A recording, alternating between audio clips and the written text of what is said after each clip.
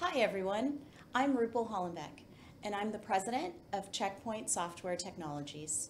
At Checkpoint, we are passionate about securing the world and keeping everyone safe as they live, they work, and they play.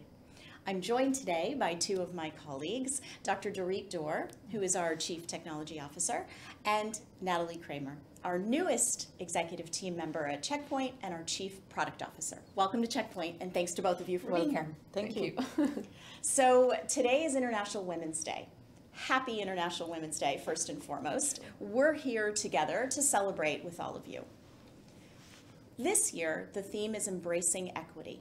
And as you may know, equity is about providing everyone with the resources that they need to have equal footing and to be successful.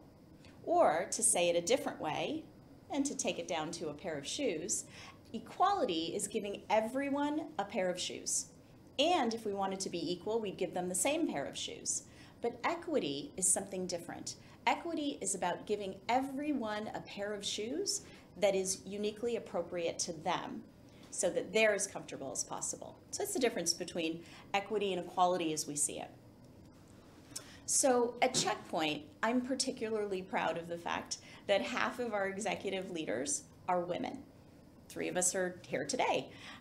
Unfortunately, this is not the norm in the global cybersecurity business, nor in the larger technology sector.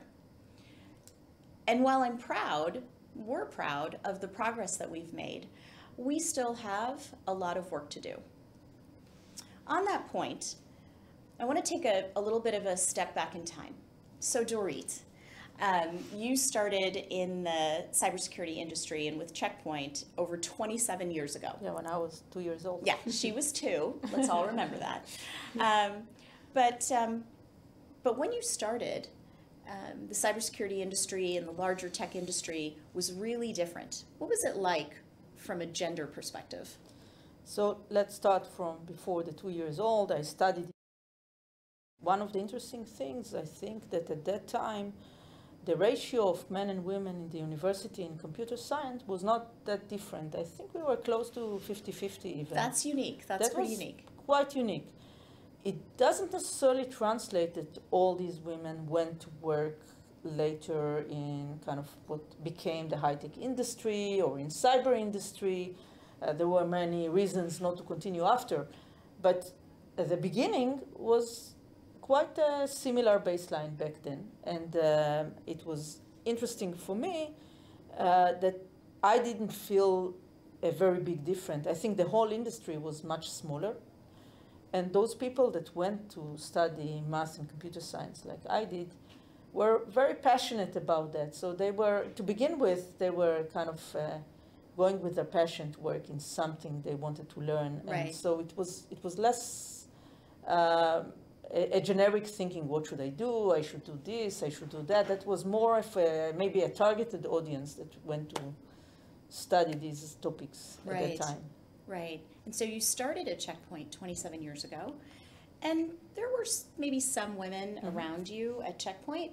What was that like? What was the environment like? And did you think about that? Yeah, so I was quite heads down when I joined Checkpoint. We were, I came to manage the R&D. I didn't have prior experience much outside of the army that did something very different.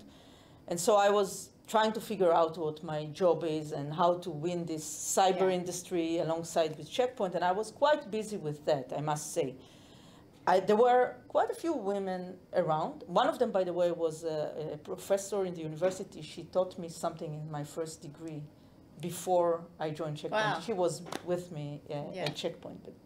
But, so there were a collection of different people, but I didn't feel the need or urge to just being in communication about women or men or gender. I was just trying to figure out what should I do and how to make it work for everybody. Yeah. So you weren't really distracted by it. You were heads down. You were focused. Yeah, and plus my previous places also, I was one of the only women in specific places, such as the army and high school. So it was not a strange feeling at all, and it was not a reason to do or not to do anything. Okay, that's great. Nataly, you've got broad and diverse experience in tech that's been outside of cyber. Give us your perspective on how you've seen the industry since the time you began in it and where you see yourself today. So definitely there is lots of improvement. Just even if I measure it by how many times I go to a meeting and I'm the only woman in the room, right? It's less and less. But we still have a long way to go, right? If you look at the numbers in the tech industry, 33% women. And the sad thing is it's flat for a while now, right? Yeah. And whatever we do, we don't manage to break that. And, there is an interesting study that I like to quote about large US companies and how many CEOs they have named John versus how many women, right? And there are more men named John as CEOs of large US companies than women put together. As CEO. And just today I looked at that again and I saw that there are even more Davids, right? So it's quite unbelievable. We have a long way to go to get to this. But I think that there are multiple angles here. There is the angle of selecting STEM, and there is the angle of selecting leadership. And I think in some senses, some of the CEOs are a combination of both STEM and leadership in some senses. Yeah. But each part has its own challenges. So not enough women in STEM, not enough women in leadership, and not enough women in STEM and leadership altogether. That's right. That intersection is really, really small. It's one of the reasons we're really proud to be working with the two of you. But it is unbelievable because I agree with Dorit. The fact that there is so low percentage of women going to STEM, forget about leadership for a minute, I still can't get it. I've read a lot, I've studied a lot, it's still low and doesn't make sense to me. Yeah. I think you're absolutely right. Funny enough, my daughter, who's now 17, she came to me in the first grade, and she's a great math student, and she came to me in the first grade and she said, well, Mommy, today at school I learned that girls aren't good at math. You can imagine my reaction. This is first grade. So I think it really, it starts young. Now she's an algebra tutor, but cool. But still, in first grade, to have your child come home and say, girls aren't good at math, that's what I learned today. You should have called Dorit and let her meet her. And exactly. Girls are great in math. Exactly. It worked out in the end. My favorite class in high school was calculus. She thinks I'm crazy, but to that point on progress, if we sort of try to build perfection, we'll never have progress. And if we settle for our progress as the best we can do, we won't get further. And so I think your point, Nataly, on powering through the stagnation is really, really important. The fact that things have been stagnant for a few years should be really worrying for us. Yeah. And the question is, how do we power through that? And so, for sure. And I think, by the way, some of it is your profession. Like, I think we missed on the marketing of this, industry somehow. Yeah. So it has the position of people in hoodies sitting in the basement and drinking Coke. I do have a hoodie, but you're absolutely right. Stereotypes and typecasting, it's all part of it. Mm-hmm. It's all absolutely part of it. So on that point, so Nataly said, how do we, we've had this stagnation, and I talked about needing to power through the stagnation. Mm-hmm. This is about the road for others, for us, the road for the next generation, and how, what are the words of wisdom? What are the things we know for sure? What are the things that we wish that we could have told our younger selves? And so, I'll start with you, Nataly, this time. What are your thoughts on, what would you tell your younger self? To dare, I think, right? Yeah. To dare to challenge the environment, not to take things you're said for, as this is the rule and I have to apply to that, challenge the environment, challenge people around you, believe in yourself. I think that's the most important thing we could tell, young women. That's what I tell my daughter. Yeah, believe in yourself and dare, on multiple levels, dare. Yeah. It's like dare to take credit. Like if you think about women in an interview, you see many times that they don't take credit for what they did. It's always we did it, and they always keep it really small. talking about studies, there is a study about, a woman as a candidate for a job looking at the requirements, and there are 10 requirements, and she's looking at the 10th one and saying, oh, I don't have that, or maybe I have half of that, so I will not apply, while a man will look at the 10 requirements, he has half of the first one and say, I'm the best man for the job, let's go. And it's just a lost opportunity, right? Yeah, and you attribute that to both daring and confidence. Yeah. And that confidence, because all three of us know that part of taking on a new role in this industry is not just about being great at something, but about learning something too, and about growing. And so having the confidence to say, yeah, there's some things here that I've done, and there's some things here that I haven't done. That's actually what makes it a great fit, because it's an opportunity to grow. Mm-hmm. Yeah, for sure. What advice do you have, Dorit? So I continue along the same lines with a bit of a variant. I think in some senses women care too much about what's being said or what's around them. Are there enough women? Are there enough friends? What would their friends say? And all kind of arguments. Men care typically less about that, and they just go with what they love and believe and want to do. And I think we should trust our passions more. If you know what you like and you want to try it, just try it. Don't ask that much around you. Is it good for you? Is it not good for you? Just try it for a while, and then you could always change. We're changing things all the time. We're changing positions. We're learning new things. You could always move around to a different thing after you tried it for a while. So I think we should move with our instincts more, and we should move with our passion and what we are very good at without so much, let's say, analyzing it. We are over-analyzing it. Yeah.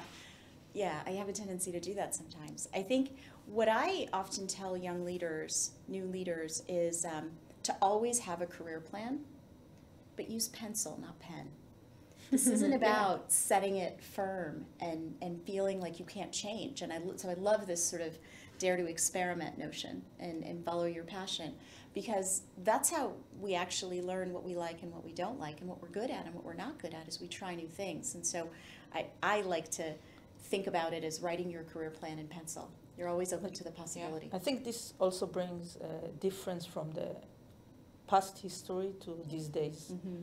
Because I think an older generation used to think about your one place of work as your one place of work. You selected one role, you selected the place of work, you would stay there.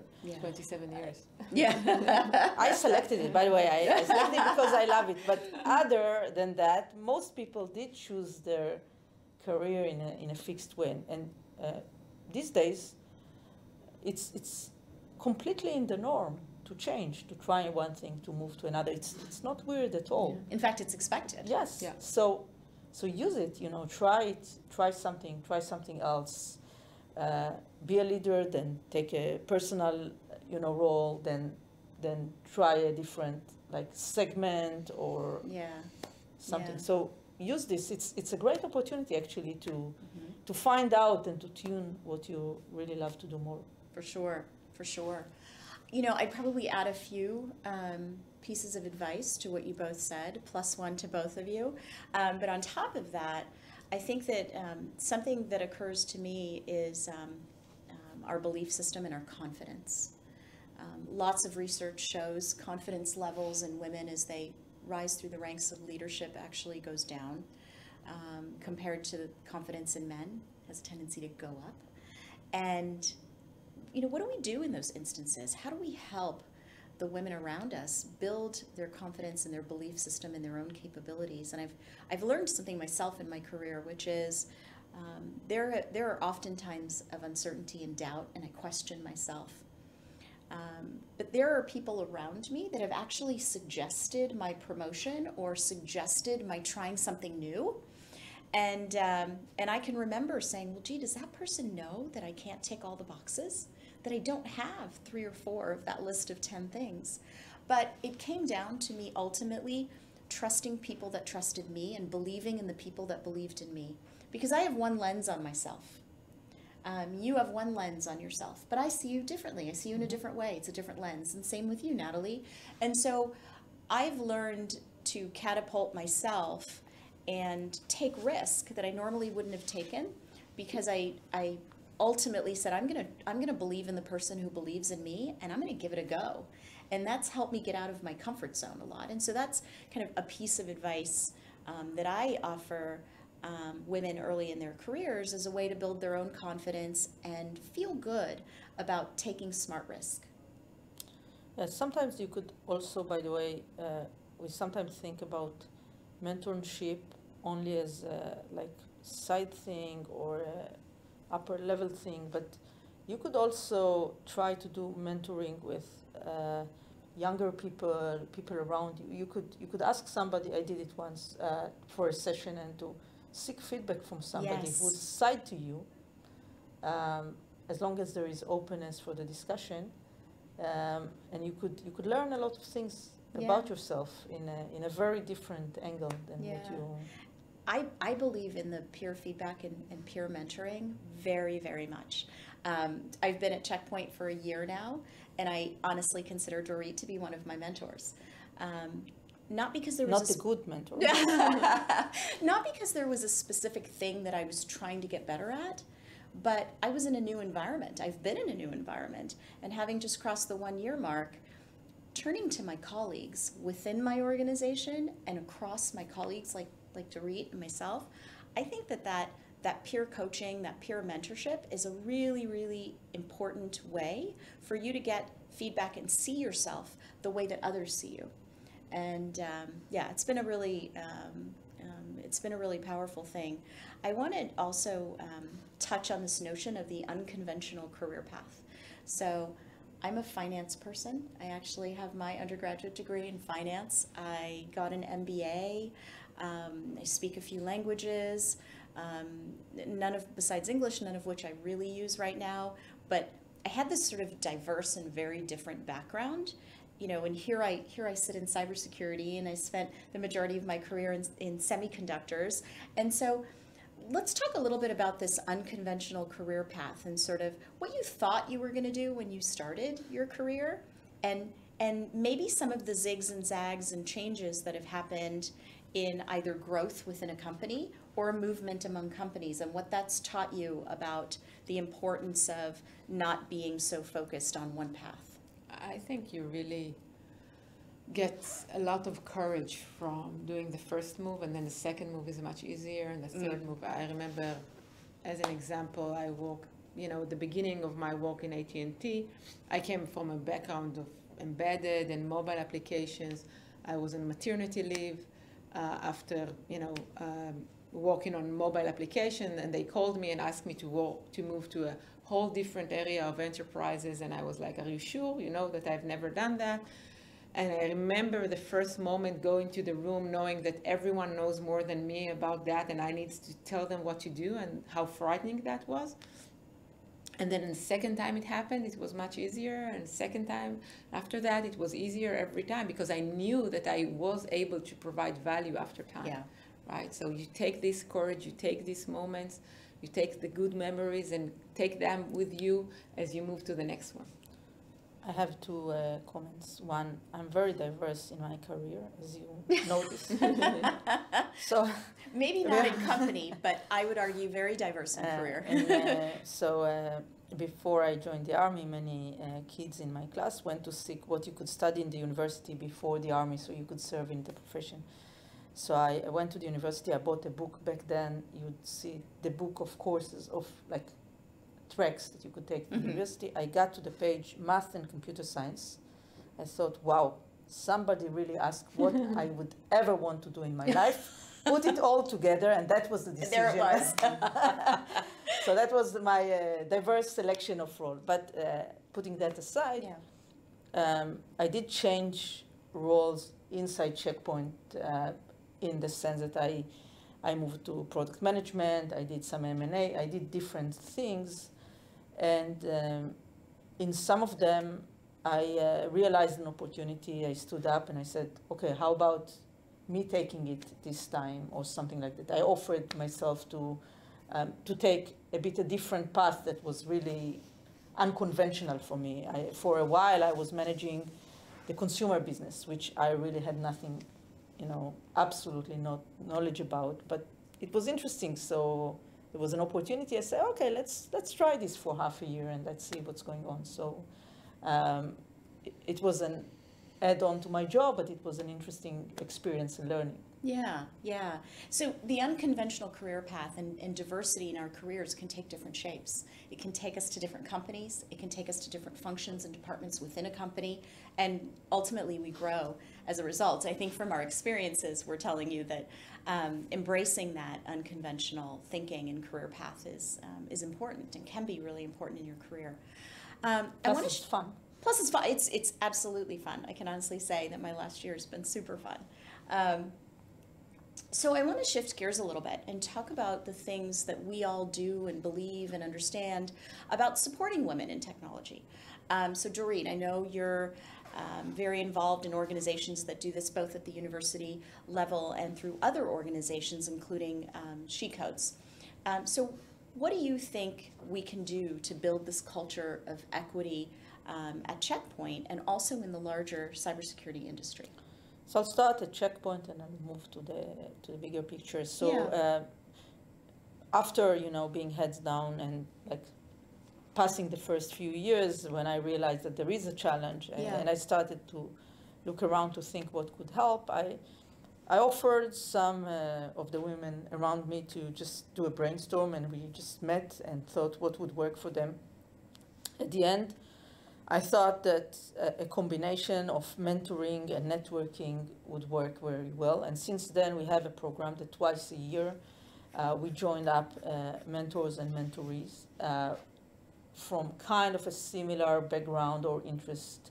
And we take 2-3 months together for two people to work together and kind of think through challenges. And then it's over to the next program. But while doing this, we also do networking session and we bring some lectures, and I found out that this opens up a lot of relations in the organization that could then survive post the mentoring program. Right, And it so leaves a legacy. And it also brings idea, because then we would ask them, how could we bring more recruits, more women recruits? What would help you come as a recruit to Checkpoint? So we improved that. So this is a way to create a dialogue and to start doing different programs. And I think the most important thing outside of Checkpoint in a wider sense is to bring more women to STEM and to high tech. This is such a great career for women that we are completely missing out on it. And we need the pipe. We need more women starting this as a career, giving it the chance and trying this over, so that we will have the chance to have 50-50 after. Yeah. And let's do 70-30 even. Why not? Why not? It's been the other way for a long time. So Nataly, you're taking over a large organization across product management and across R&D. How do you think about building a culture of equity in your organization, and how do you think that can play, and what can we learn from that across the broader industry? So starting with my own organization, the honest truth is there is no one silver bullet. There isn't one thing we can do and we'll solve the problem, or we would have long time ago. I think it should start with the interview process. No, even before that, we talked about defining, a position. How do you define the language you use defining a position? Not saying things are mandatory when they're not mandatory, going back to what we said earlier. Then look at interviews. Yeah. I found that having at least one woman in the interview process really helps promote women, because all through my years, I remember when I interviewed a woman, she felt more comfortable asking me, how do I manage as a manager and a mom? And I could tell her how I balanced, and we could have an open discussion about that, and she could feel better coming to work in the company I worked for, because if I managed to grow and be promoted with 3 kids and find the right balance, she can do it also. So having a woman in the interview process, super important. And then how do you grow women? Mentorship program, like Dorit said, is a great opportunity. And I think all of us as managers, and now it's not just gender diversity, but diversity as overall, needs to work harder to find even small talk discussions with people that are different than us, right? It's very easy for people to have this bond with people that came from the same background, the same gender, the same, thoughts, beliefs, all of that, culture. But we need to work a bit harder with our employees that are a bit different from us to create that bond. But it's important because once we create that bond, then we have a trust, then we can build things together. So I think we need to work extra hard on that. And that is an employer, right? If we're talking over the overall industry, diversity in general is something that I'm really passionate about. It's actually my night job for years where, I'm leading a group in the Israeli industry where we are a group of executives working on diversity in Israel in the high-tech industry. And I think we have a long way to go as an industry. And I think the first step for that is to share success stories between companies. This is what we do. This is, this is the program for women we have in the company. It's not a competition because we all want to have more women. Let's share what we do and let's copy from each other. I think it's also going to, working with different nonprofit organizations to make sure that the programs they have to bring us diverse candidates are optimized to what we as the business team needs. I think overall diversity is not just something you do, we haven't talked about it. Why do you need diversity even, right? It's not just because it's the right thing and moral thing to do. Of course, that's the moral thing to do. It's also better for the business. Exactly. And we need to tell that story and give everyone motivation on why do we even bother, right? Yeah, and the data absolutely supports that. It's not just good; it's good for business. Yeah, exactly. And that's so important. I'm glad you brought that up. And the only thing that I would add, and not because my daughter brought this up in first grade, but it starts young. Yeah. It actually starts young. And you brought up the great point of if you can see it, you can be it. And so having a woman in the interview process is great. I happen to co-teach a class at university called Women in Leadership. Both at the undergraduate and the graduate level, but I think it starts so much earlier than that. And so I think that's really, really important. As we look to wrap up this afternoon, I want to ask each of you about your own view of equity, and if you took anything from our conversation or something that you've been thinking about with International Women's Day, what's an action that you think you're going to take coming out of our conversation and that you would advise others take? A really meaningful, concrete action at creating equity. What would that be? Well, I think the example of the shoes works for me. I didn't think about this example so clearly before our discussion. And so I'm going to think better what fits everyone. So I'm trying to think about it, I think, for a while, but it wasn't that clear to me, the distinction. So this is something. That's great. Yeah, that's a great one. Sort of dialing up the contrast between equality and equity, both being important. Mm-hmm. How about you, Nataly? I will take Dorit's advice not to think about what people think. That's a great one. That's a great one. I think for me, even though some might consider that some of my career path has been daring, I think that's actually really inspiring what you said, Nataly, which is, dare to believe in yourself and dare to take that risk. I think the chance of success is far greater than anything else when we believe in ourselves. And so I think that dare to believe and dare to take that risk is really important. Ultimately, our job as leaders is to help our teams grow and deliver, and so that we can be prosperous not only in our jobs, but so that people can be professionally and personally prosperous. And I think the role of leadership is to bring an organization together so that you can help them achieve things that you really never thought possible. And that sort of is the goosebump moment for me when it comes to leadership. And so with that, I want to thank my guests, Thank Dorit you. and Nataly. Thank you for being here with me. It's been wonderful to share these thoughts with you this afternoon. And with that, I think we're ready to close. But you know, the theme is embracing equity. I think we ought to embrace ourselves and Yeah. embrace equity. So thank you for being with us. Have Thank a you for- great day. Thank you for inviting us. Thank you.